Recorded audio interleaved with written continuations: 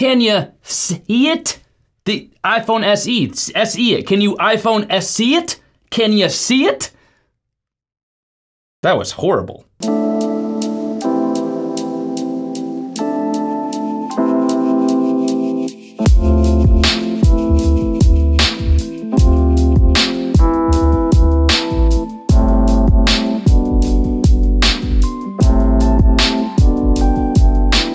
What's up, YouTube? It's your boy, BMAC. And if this is your first time here to this channel, welcome, thanks for stopping by. Make sure you hit that subscribe button with all notifications turned on so that you never miss another video on this channel. And if you've been here before, or if you're already subscribed, welcome back. So yes, as you can see, the 2020 iPhone SE is here. It's the iPhone SE from 2020. Some people are calling it the iPhone SE 2, which makes sense, but it is the 2020 iPhone SE. It is the 128 gig iPhone SE in black. So with that in mind, let's just get right into it. First of all, I love this. This is the best part right here. Let's not screw it up. Cellophane removal.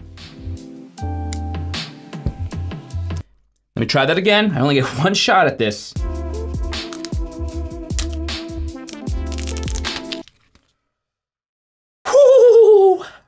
That was a very weird reaction, but it was genuine. I literally feel like that inside when I do that.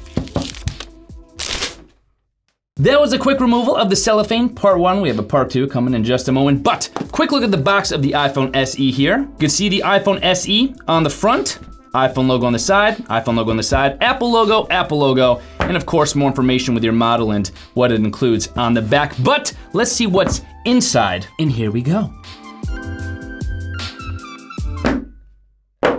Designed by Apple in California. Quick little side note, that was probably the quickest and easiest I have been able to actually remove the top part of an Apple product box in months. If you don't believe me, check out my unboxing videos playlist on this channel. You can see I, for whatever reason, struggle with that right there. I don't know why, it just takes forever, but on the iPhone SE, it's like a charm. Little something I do want to point out, you're not gonna be able to see this on the video, but there's a little indentation on the home button on the front of the iPhone SE box, which I think is pretty cool. Nice little touch, brings a little bit of attention to that home button, which is one of the actual features of the iPhone SE. It's actually considered a feature. Some people want that home button, want that Touch ID, so it's a feature, kind of cool to have, but let's take a look at this thing. If we lift up this packet right here, there it is, the iPhone SE. Oh my gosh, it looks so beautiful. But before we get to that little packet of information here, we are gonna need to take a look at this inside. We just pull this out. You will see, first up, a little quick start guide. If I could get it undone here. Does it have to be? Oh, there is no undoneness. That's kind of deceiving. It feels like you gotta unwrap it because it's kind of thick, but that's just it. Front, back, all you need to know. Power button, ringer button, all that stuff right there, quick start guide. Also, you get your little SIM ejector tool right there. So, oops, I just ripped that paper, that's not good. But regardless, little SIM ejector tool right there. I'll deal with that later. Warranty, safety information, and of course, your beloved Apple stickers. Oh, love these babies, love them. Don't know what to do with them, but love them. That is all that comes in the packets of information in your iPhone SE box. But now for the main attraction, the iPhone SE. Here we go, let's remove it from the box. We're gonna take a quick look at it here with this little pull-up tab.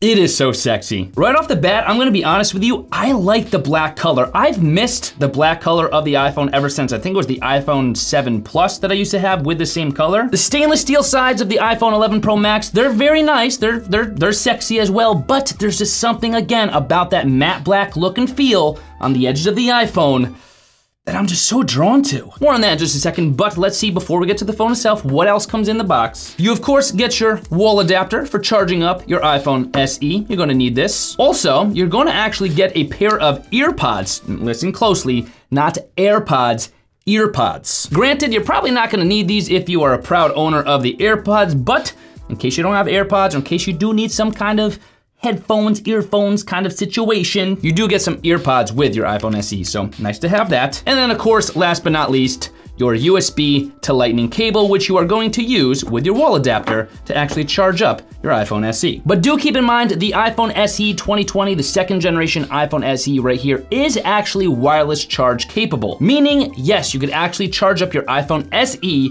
via a wireless charger without having to even worry about this wall adapter lightning cable combination right there. Pretty cool if you ask me. But the part we've really been waiting for, right? The cellophane removal, deep breath, of the iPhone SE.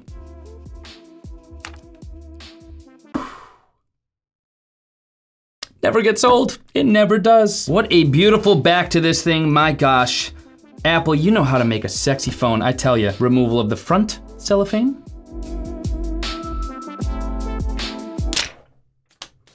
And there it is, the iPhone SE.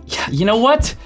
I love my iPhone 11 Pro Max, I really do, but I do somewhat miss the small form factor. I know that sounds like I'm flip-flopping. I wanted a bigger phone, I love the plus size displays, but at the same time, I kind of miss just the small form factor of this thing. I don't know what it is, it's like, I could reach every part of the screen with my thumb, which is, in its own kind of little way, amazing. And then Touch ID, I kind of miss that Touch ID that we used to have because as you know, it's not in the iPhone 11 Pro Max, we have Face ID. There's just something so convenient about being able to quickly unlock your phone or authenticate something using just your thumb. I don't like having to do that weird kind of hover thing over my iPhone 11 Pro Max just to be able to use the Face ID. Sometimes it's at an angle away from me, I see something pop up on my phone, I just want to be able to touch the screen to unlock it like you could do with the Touch ID home button on the iPhone SE. Now obviously that comes with a trade-off because we do have larger bezels, which we're about to see on the iPhone SE, so a couple things to consider here, but right out the gate, cute, sexy little thing, I gotta tell ya. But let's turn it on. Oh, there it is, that glorious, glorious Apple logo. My goodness, you are so pretty. Hello, and there we are. Now obviously I'm not gonna go through the whole setup process of the iPhone SE, but I do wanna point out how great of a looking phone it actually is. Yes, we still kind of have the legacy design where we have those bezels on the top and the bottom. Yes, obviously there's some severe limitations of this phone, but keep in mind, this is the budget iPhone. It is a darn good looking phone and I am beyond excited to put this thing to the test. Cannot wait to try it out, test it, and review it. So of course, be on the lookout on this channel, subscribe so you don't miss the review video of the iPhone SE. If you guys want more information about the new Apple 2020 iPhone SE or just to cop one for yourself, you guys can actually head to my affiliate link, bmac.link/iPhone SE2, bmac.link/iPhone SE2, or of course, as always, there will always be a clickable link in the video description box below as well. But thank you guys so much for watching. I hope you enjoyed watching this unboxing of the iPhone SE2 as much as I enjoyed actually unboxing it. If you did, smash that thumbs up button, and while you're at it, do me a favor. Comment down below your initial thoughts of the new iPhone SE. Do you like it? Are you gonna consider getting it? Do you hate it? Do you not understand why Apple released it to begin with? Leave all your thoughts about the new iPhone SE in the comment section below. I will see you guys in my next video. iPhone 11 Pro Max, I wanna introduce you to someone. Say hello to your little brother. Now just cause you're bigger and more powerful doesn't mean you have to be a bully big brother. 11 Pro Max.